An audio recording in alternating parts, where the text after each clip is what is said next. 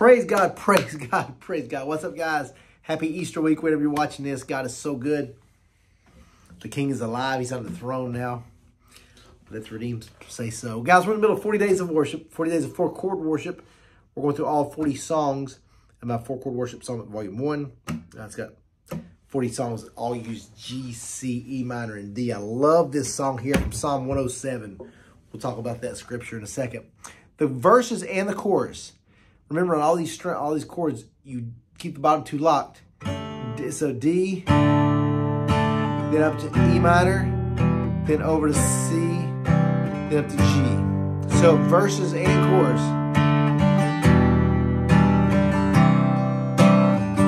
Led me out of the desert, brought me into the streams, river of living water, turned my bitter into sweet. All my burdens are lifted, took the shackles off my feet. 'Cause there's no sound louder than the captives set free. So let the redeemed of the Lord say so. Sing of his promises and evermore. Pour out your thankfulness, let it overflow.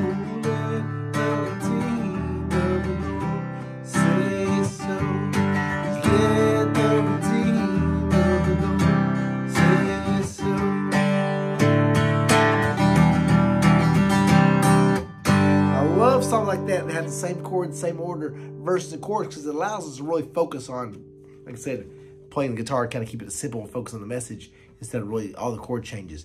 But again, guys, I always tell people, if you play a standard chord, D that way, E minor that way, C that way, G, that's fine. In my book, on my digital songbooks, if you want to play those chords, totally going to sound great.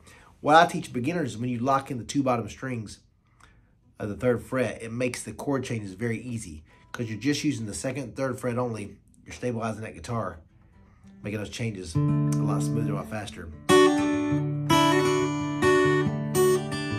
So I gotta read Psalm 107. I was just reading about this, studying for this video. I love the scripture.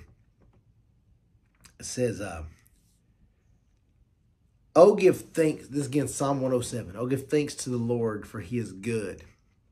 His steadfast love endures forever. Let the redeemed of the Lord say so, whom he has redeemed from trouble, gathered it from the lands, the east, the west, the north, and the south. Some wandered in desert waste, finding no way to a city to dwell in. They were hungry and thirsty, their soul fainted. Then they cried to the Lord in their trouble, and he delivered them from their distress. He led them by a straight way till they reached a city to dwell in.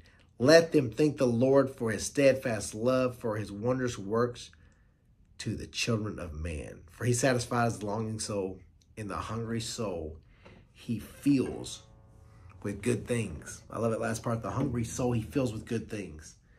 Are you hungry for more Jesus? Are you hungry more of the good things that come from knowing him, from studying his word, from spending time in prayer and worship? We don't remind ourselves enough, at least I don't, of his steadfast love for me, of his love that's just, his mercies, the Bible says, are new every single morning. When you really taste the goodness of God, you taste his new mercies that come every morning, then you're singing, "Let the redeemed of the Lord say so." Like, praise the Lord. He led me out of the desert, brought me into the streams, a river of living water, turned my bitter into sweet. All my burdens are lifted, now the shackles are off my feet. There's no sound louder than a captive set free. You know, the Bible says we weren't sick in our trespasses. We weren't doing really bad. We were dead. So it's not like your heart's beating slow or you're just weak and hard to walk. You're laying there dead to God. But then God in his love, and his mercy, and his grace stepped down from heaven and gave away for you, for me, to now access the King of Kings and the Lord of Lords. That's through Jesus Christ and the price he paid for us on the cross. We're going to celebrate this week, this Sunday, Easter, that he died on the cross for us, and he was buried for 3 days in a borrowed tomb. Then he rose again, and now seated at the right hand of the Father in heaven. But we can't ever stop telling that story or remind ourselves of that story every single day. It's not just the Easter story. It's the Christian life story every single day. My pastor used to say, Christianity, like to give your life to Christ, it's not the diving board into Christianity. It's the pool itself. The gospel is everything. So what Jesus did on the cross, it's not like the beginner 101 class. It's everything. And Apostle Paul talks about the deeper, the more you know, and dive deeper and deeper and deeper into the gospel. That's how you mature as a believer. We think we're supposed to do all these things and practice all these traits. It tells us to try this and this habit, this fruit of the Spirit.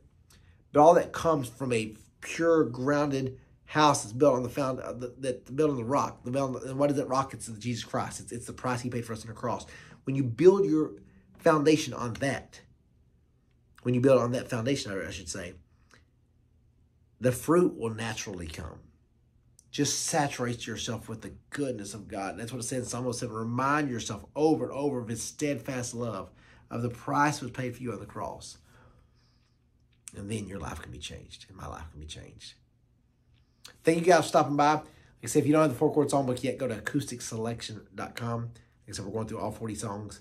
We're getting close to like halfway through. And I've been loving this. I hope you all have too. Be sure to subscribe if you haven't already. And I'll keep videos popping out all week. I love you guys. More importantly, don't forget, God loves you. Let's go.